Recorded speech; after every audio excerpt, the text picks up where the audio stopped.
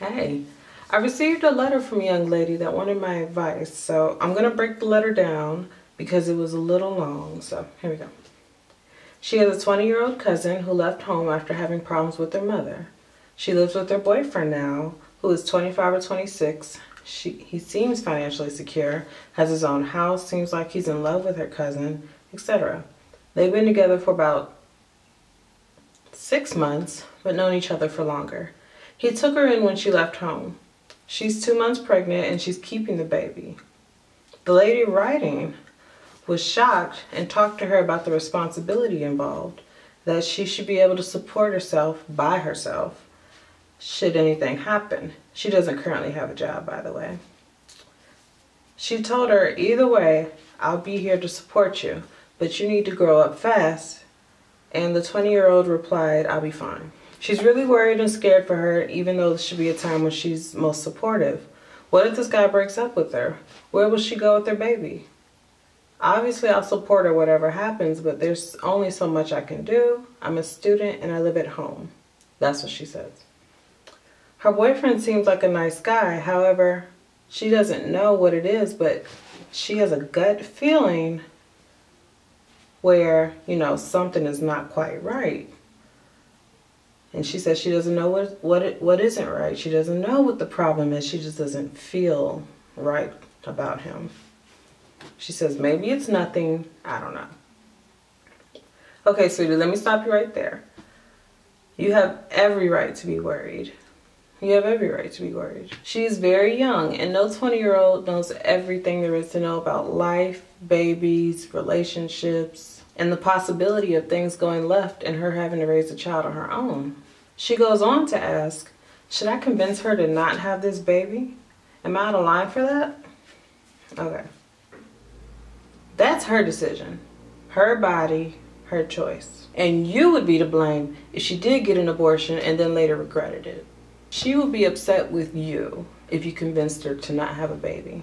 I wouldn't know personally, but I've heard that women get very attached to the baby they're carrying inside them. And I can imagine that's true. There's no appropriate way to step in between a woman and her child. She also says, I don't want to break my cousin's trust by talking to her mother about it, but I know this is the responsible thing to do.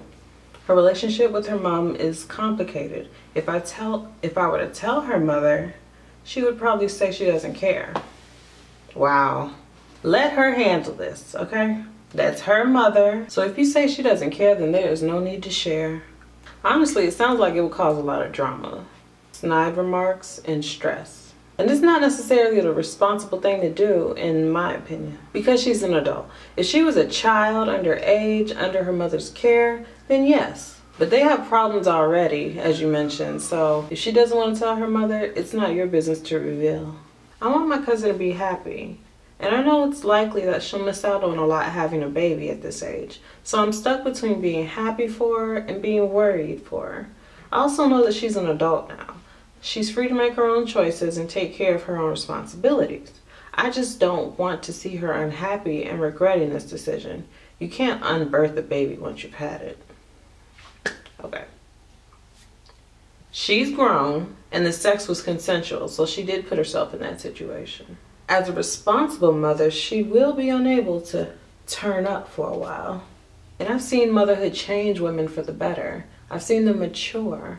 I completely understand you though. I get it. Now please stop worrying. You're hurting yourself by doing this. Negative thoughts could cloud your judgment in this situation. Be happy for her.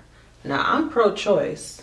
I believe that if you do not want to give birth, you have the right to abort. It's your body. No one else will be in that delivery room going through the birth pains, pooping in the bed, crying and screaming.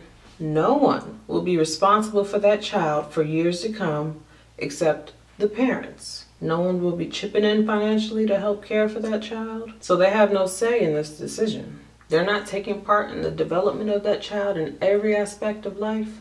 So they have nothing to say in what the mother decides to do. If a woman is unwilling or unable to do all the things I just mentioned, then she has the right to go through with it. I will also say there are women that have been raped and have decided that they don't want to keep the child.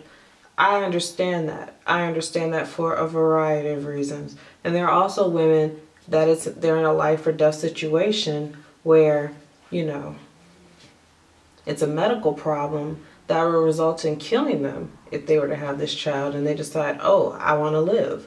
I don't think that's selfish. You know, I think it's messed up when people tell them that that's selfish. Oh, who do you think you are wanting to live? Really? Okay, so if your cousin is ready and willing to go through all the things that I mentioned, let her. Do not pressure her. You already gave your cousin a reality check. If her mind is made up, let it stay that way. What would you say or do if you were in my position? If I were you, I would be there for my cousin in any and every way possible. Mentally, spiritually, physically, emotionally. I'd volunteer to go to doctor's appointments, Lamaze classes, anything. I'd even try to get to know her boyfriend so I could understand him better and why I get a bad vibe off of him. Because if you can't put your finger on it from a distance, then you gotta get closer and observe. Who knows, all your suspicions may go away.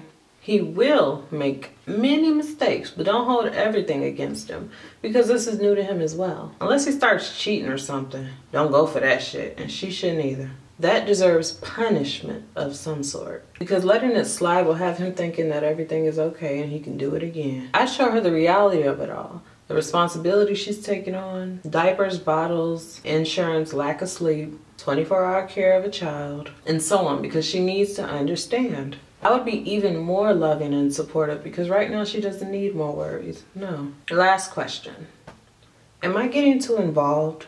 You can't save her from everything, honey. No one can. We all have to go through good and bad experiences in life. You haven't done anything yet, according to your letter. I feel your intentions are good, but it's her decision. At the end of the day, you love your cousin, and that is wonderful. Many people, including myself, wish they had a strong relationship with their cousins. So that's a beautiful bond you two have. Be supportive. Be her listening ear, and give her sound advice. Not biased opinion. There's a difference. There is a difference between those two. Keep an eye out for her boyfriend. But remember, he took her in and he cares for her. Give him a chance. And if he's doing something right, give him props where props are due.